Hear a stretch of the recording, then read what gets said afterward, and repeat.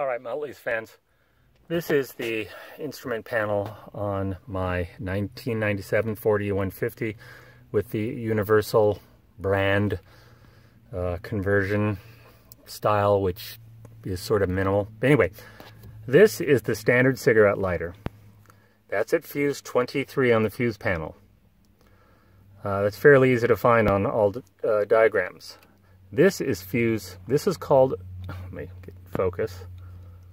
This is the power port, and the power port is what this is called. Some call it the power point, but it's really been called the power port, but it might be referred to as either one.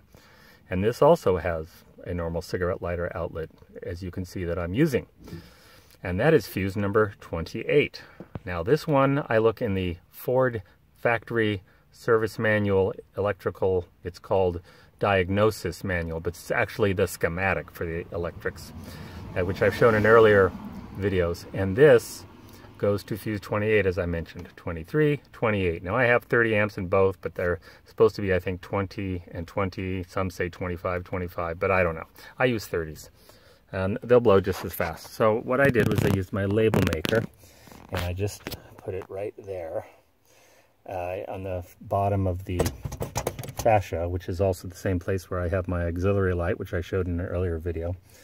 And I just said fuse 28 top lighter, fuse 23 bottom lighter, not letter but lighter. So now I know where everything is, and I can pull them right away.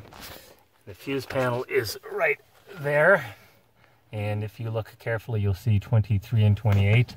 23 is that green one, and 28 is sort of the yellowish one to the bottom and left of it. The upper right hand one is 23, and the one down and one to the left is 28. So that's all you need to know.